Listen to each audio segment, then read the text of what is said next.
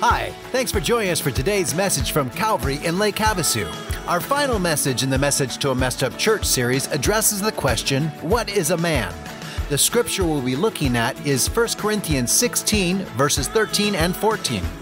To follow along with the life notes, you can download them from our website, calvaryaz.com/life notes. Now, here is Pastor Chad Garrison. I invite you to take a seat and grab your Bible or your Bible app and turn to 1 Corinthians chapter 16. 1 Corinthians chapter 16. If you don't have a Bible with you or a Bible app on your device and you're at our Sweetwater campus, grab one of the Bibles in the seats around you. If you're at our Parker campus, there's a table right back in the middle of the room. Get up right now. Go grab one of those Bibles. Turn to page 1144. It's page 1144, and you'll be able to follow along with us in 1 Corinthians 16. And as always, at any of our campuses, if you don't have a Bible and you want one, take one with you. It is our gift to you. We want you to have God's Word, read God's Word. If you're joining us online and you don't have a Bible, ask for one. Just message the service host or email us at calvaryaz.com. We will be glad to get you a Bible because we know if you read and apply God's Word, God will change your life. Hey, I just want to simply say I'm glad you guys love God more than baseball. And because the Diamondbacks are playing right now. And last night reminded me that Proverbs says that hope deferred makes the heart sick. So, but it is a miracle they're in the World Series, so we'll just keep cheering them on, unless you are a Rangers fan, in which case you won't. Hey, can I just reiterate what Pastor Pete said? Tomorrow, or the 29th, Sunday the 29th, is our Next Steps classes, and I teach the lead class, 3 o'clock in the afternoon. Love to have you join us if you want to do the deep dive on why we do what we do.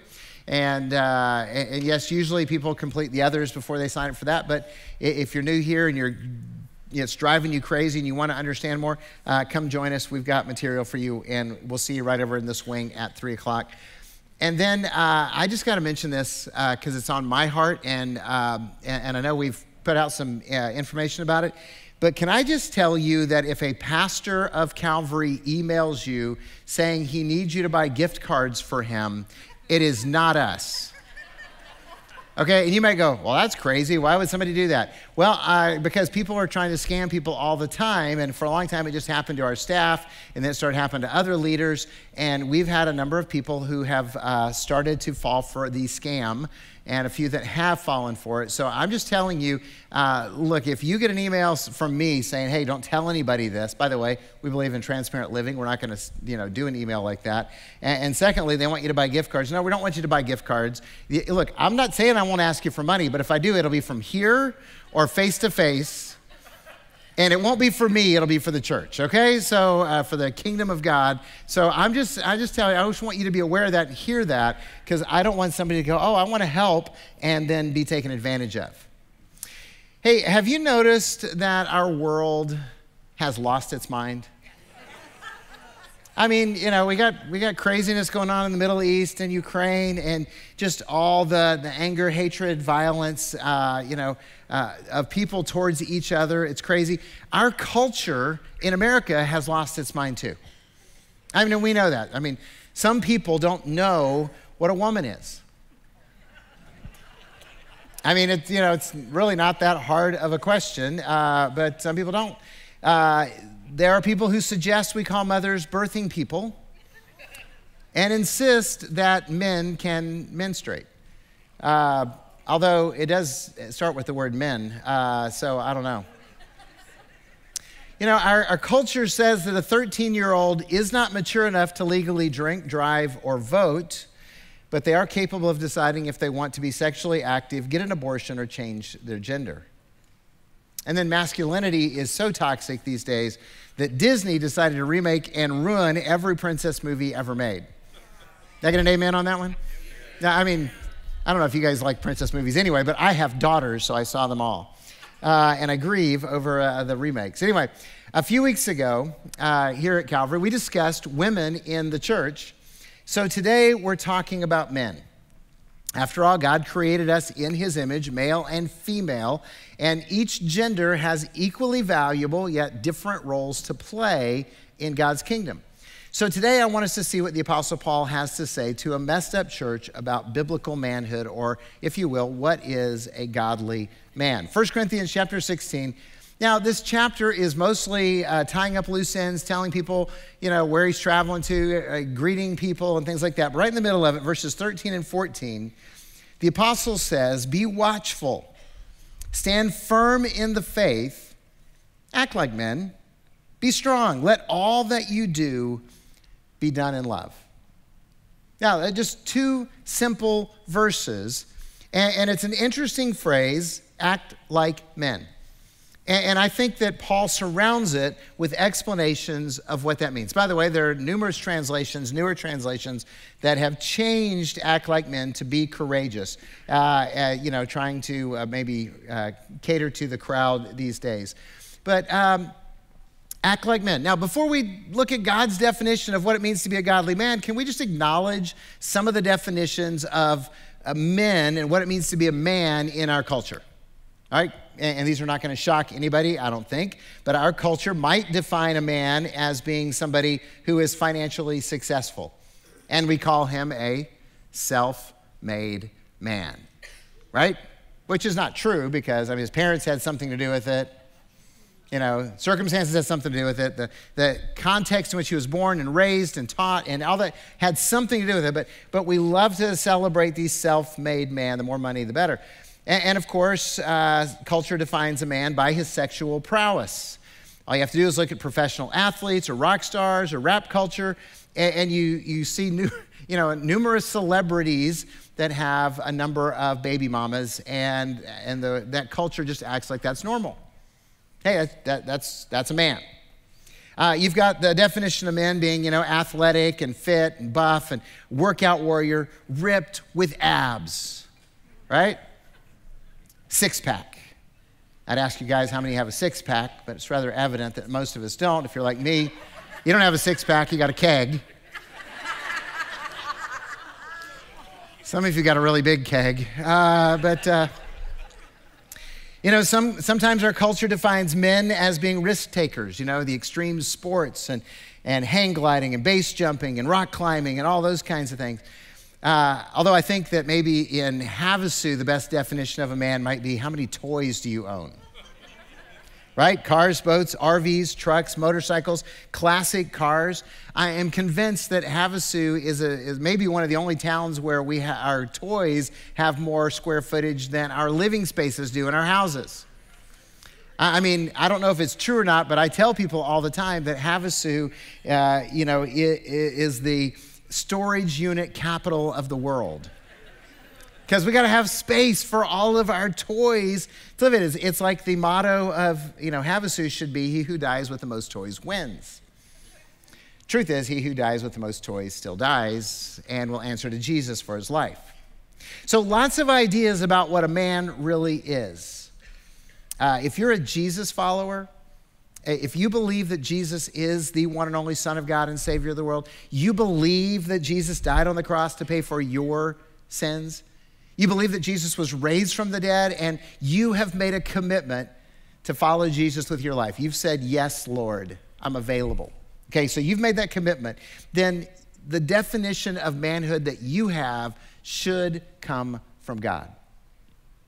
Okay, we're influenced by the culture around us, but your definition of what it is to be a godly man should come from God. And if we want to follow Jesus' example, then we need to listen to the Apostle Paul and act like men of God. So, ladies, please listen and encourage. And if you're a mom of boys, then teach these characteristics. Encourage these characteristics. Ladies, I'm just going to be honest, if you're single and you're looking for a possible relationship, then look for these characteristics in men. Don't go with what the culture says. And men, I'm just going to challenge you to look in God's word. Let that be a mirror for your soul and your life, and ask God to help you become a godly man. So, what is a godly man? First of all, godly men protect. The Apostle Paul starts off by saying, be watchful. Be watchful. By the way, can I just adamantly state that godly men never abuse their wives. Godly men just don't do that. They don't threaten, they don't demand, they don't force, they don't intimidate. That's not what godly men do. Godly men protect those under their care. Let me say that again. Godly men protect those people under their care. Now, 1 Peter, the apostle says, be sober-minded, be watchful. There's that protect again. Why? Because your adversary, the devil, prowls around like a roaring lion seeking someone to devour. Okay, so men, here's the setting. You've got the enemy, Satan, who is wanting to devour someone, and God has given you the responsibility to protect the people in your circle of influence. Okay, he wants you to help protect. So we know that the world is dangerous and threatening. It's threatening to us. It's threatening to our families, the people that we influence, and the world and Satan want to corrupt you. Let me say it again. Guys, the world and Satan, he's the influence of the world, wants to corrupt you because they know if they corrupt you, they get access to your family. Men, if they corrupt you, then they're going to have the ability to corrupt your family. And if you're going to protect your family, then you have to begin by protecting your heart. Proverbs 4 says, keep your heart with all vigilance, for from it flow the springs of life. The NIV says, above all else, guard your heart, for everything you do flows from it. Guard your heart. Protect your family by guarding your heart. So men, do you want to protect your family? That's great. Half of you do.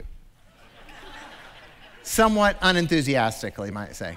Men, do you want to protect your family? Yes. Okay, well, if you want to protect your family, then guard your heart, which means you need to read the Bible. Did you know if you read and apply God's word, God will change your life? Yes. See, I mean, this is just a reality. And I know how this plays out in our lives a lot of times because we're like, yeah, I mean to read the Bible, I just don't do it. I value the Bible, I just don't read it. And guys, if you're serious about protecting your family, serious about protecting your own heart, you got to read and apply God's word.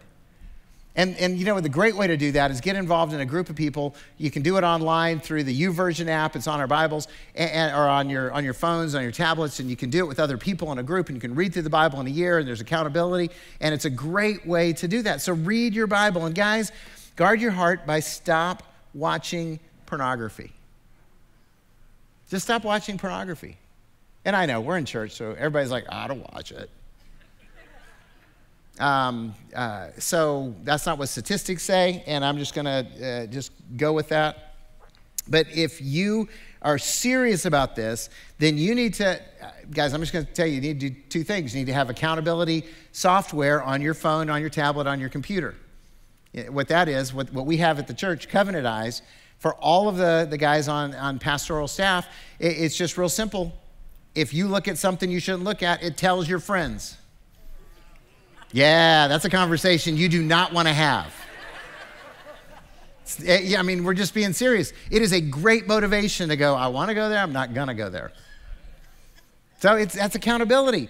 And then you need to put filters on your devices at homes. If you got kids at home or grandkids that spend a lot of time at your house, you need to have filters on your devices. All of them, even the gaming systems that you have. Because there's access to the internet through those, and therefore there's access to pornography. And if you're serious about protecting your family, then you've got to keep that stuff at bay. Otherwise, it's going to corrupt you, it's going to corrupt your kids, and Satan's going to win.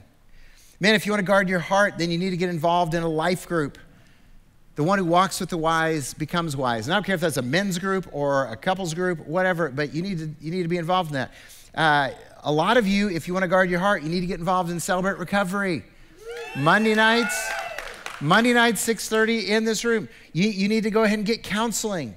But whatever you do, protect your heart and protect your family. And guys, if you want to protect your family, then pursue a relationship with your wife. I know you're married and you're like, well, I'm married. But pursue that relationship. Date your wife. Talk with your wife. Listen to your wife. It protects her and it protects your marriage. And then guys, if you got kids at home, pursue a relationship with your children. Even if you don't, you might want to do that. But if you got kids at home, make time for them, play with them, pray with them. You know, make it a priority to bring them to church so that they can be exposed to the truth of God and affirm what you're teaching them at home. And can I just say, guys, have the conversation with your kids about the uncomfortable stuff. Because they're going to hear it from somebody. They might as well hear it from you and hear the truth and consider you to be the credible source of information rather than their friends at school. You see, the reality is Satan wants to destroy you and your marriage and your children, and yet God has appointed you to protect. If we allow evil into our lives, men, then we're going to allow it into our homes, and it will destroy our kids, and it will destroy our marriages. So godly men protect, and godly men have conviction. Because he says, be watchful, stand firm in the faith. Conviction is knowing what you believe and living out the principles of your faith. Godly men have conviction. So, ladies, let me ask you a question. How many of you are married to stubborn men? A lot of hands go up. All right. So that's good. I mean, it's really not bad if they're stubborn for the right things. Okay, if they're stubborn for Jesus, praise God. But on the other hand, if you're stubborn about not going to the doctor, because what do they know? Or if you're stubborn about never saying, I'm sorry or I was wrong. See, that's standing firm, but it's not standing firm in the faith. Okay, and we're encouraged to stand firm in the faith. Conviction means we live by biblical principles, not what is popular, not what is convenient, not what is comfortable.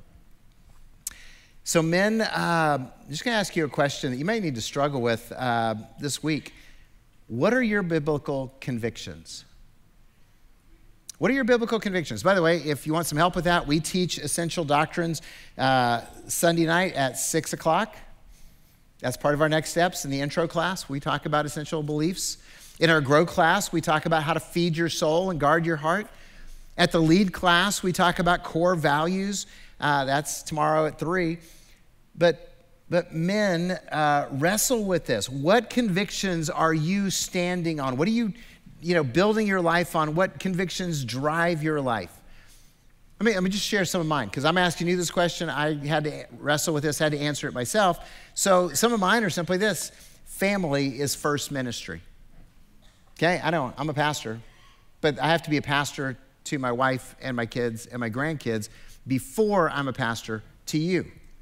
I think God calls me to lead my own family first, and then I can lead you guys.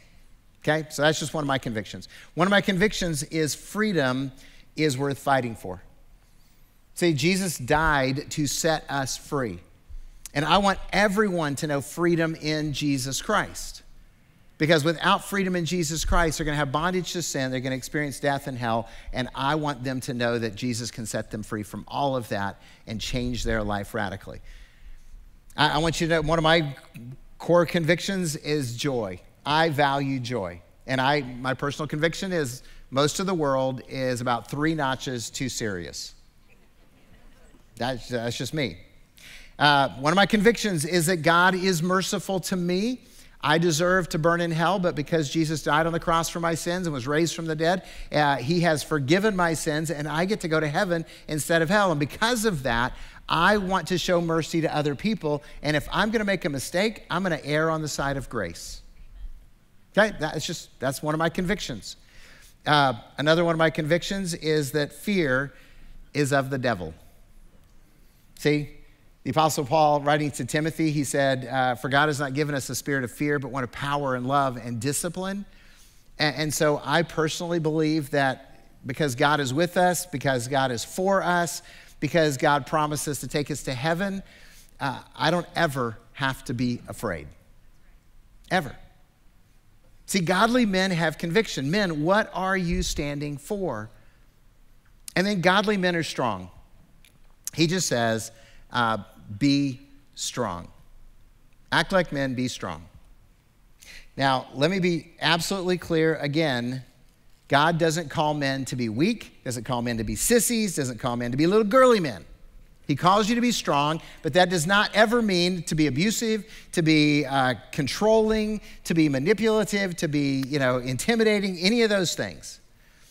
God calls men to be strong. And I know that's not popular, but God desires you men to be strong like Jesus.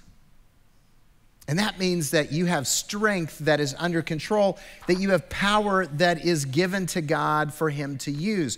It means that you have the strength to obey God even when it hurts or costs you personally.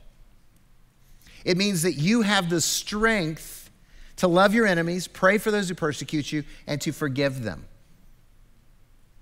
It means you have the strength to bless and not curse, the strength to build up others in words and in actions. It means you have the strength like Jesus, who endured torture, humiliation, and death, even when he had the power to stop it. And why didn't he stop it? Because he wanted to rescue all of us from hell. In other words, he used his strength to benefit others, not himself. See, godly men use their power to help others, to bless people in Jesus' name, to build lives, to build families, and to build churches that are healthy and life-giving. Godly men are strong. And of course, godly men love. I'm going to read it again. Be watchful, stand firm in the faith, act like men, be strong. Let all that you do be done in love. Okay, it's not manly to be selfish. It just isn't. It's not manly to neglect other people and take care of yourself. And the reality is that because of sin, all of us are self-centered. We're all selfish creatures. We all, guys, look, we all want to go and camp out in the recliner, have the remote, and have someone wait on us. Amen? They're all like, can I say amen to that? Yes, you can. You're thinking it anyway, so you can say it. Okay? It's just, we're kind of hardwired that way. We want it because of sin, and we're like, yeah. But real men put others' needs first. Real men, godly men, serve their wives.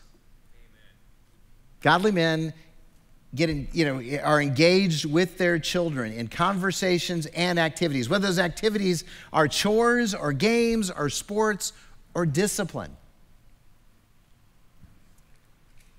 Okay, godly men consider how their words and deeds impact other people.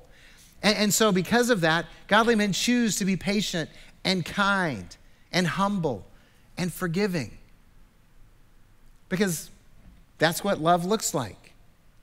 And godly men choose to be responsible and bless their family and bless their community and build the kingdom of God. So let me just use an illustration. We got the Halloween thing coming up Tuesday night. And it's going to be great. We're going to be down on Main Street. And we've asked a lot of you to not just bring candy, but to volunteer and serve. And look, I know I've had the conversations for probably 30 years here. Hey, come and help us out. We used to do a party here at the church. Now we do it down on Main Street. And there's a lot of guys like, well, let's let the women do that. Can I just say that when you take this seriously about godly men love, that means godly men serve. And in that context, that means that we go, hey, you know what? I want to make the community I live in better for everybody and not just for myself. I care about the people that are around me, even the people I don't know. And if that means blessing their children so their children are happy and being there on Main Street and connecting with people and talking with people, not complaining and not griping and all that kind of stuff. And look, and it's engaging with the world down there, because people find out we give out candy because you guys are generous. We don't give out like one piece either. I mean, I'm just saying, we're generous with the candy, and people start coming, and they come and I'm just telling you, in inappropriate costumes. Those are the moms and dads, and the kids look cute. But they come in inappropriate costumes, and we get to stand and talk with them and bless them and encourage them. And guess what? Some of them will come and worship with us. But even if they don't, we're still blessing our community. Why? Because godly men love, and we're not just thinking about ourselves and what we want. We're thinking about other people. By the way, Jesus said, greater love has no man than this, that he lay down his life for his friends. Godly men love. Godly men protect. Godly men choose to use their strength to bless and not curse. Godly men have conviction based on God's word. Men, what kind of man are you? And what kind of man do you want to be? You see, all of us have a choice. And God is waiting for us to say we're available as men, to lead as men, to be different from the culture around us as men, to make a statement for our Savior as men, to love and protect and serve and give and grow like Jesus did, not like we would like it to be. And that is the challenge before us. And I share that knowing that most of us in this room are not where we want to be in that testimony of who we are as men. But here's what I know as well.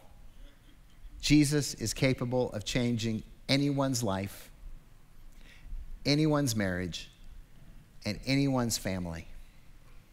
Jesus is the one who can redeem relationships that are broken, have been neglected. He's the one who can give you the power to make phone calls and say, I'm sorry, I was an idiot. I'm sorry, will you forgive me?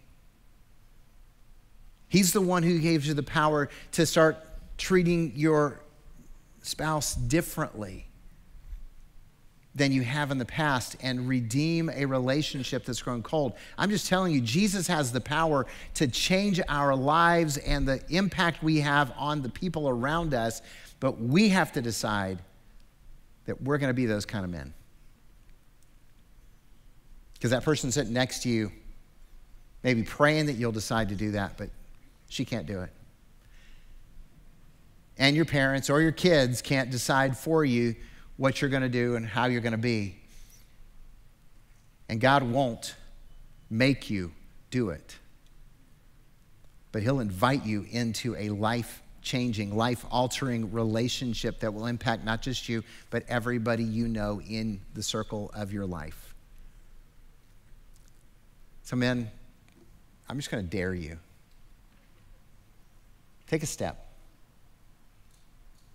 Invite God to change your life, because if you do, he will. If you'll step up and say, hey, I want to be that kind of man. Let's pray. Father, thank you for loving us.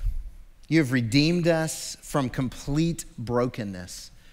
And we see that brokenness all around us in the world, in the way that the definition of a man is by our culture, and the craziness and hatred of the world that we see, and people who are so filled with hatred and anger and self-loathing that they shoot people they don't even know. And so, God, what this world needs is Jesus, and you've appointed us to be your representatives, first and foremost in our families, and then in our communities, in our church. And so, God, I pray for all the men in the room that we would say yes to Jesus, and we would follow you, we'd serve you, we'd praise you, we'd obey you in a new way, so that you could revolutionize not only our lives, but our marriages, our families, and this community, God, because you're capable of doing that. And we ask this in the name of Jesus, our Savior. Amen.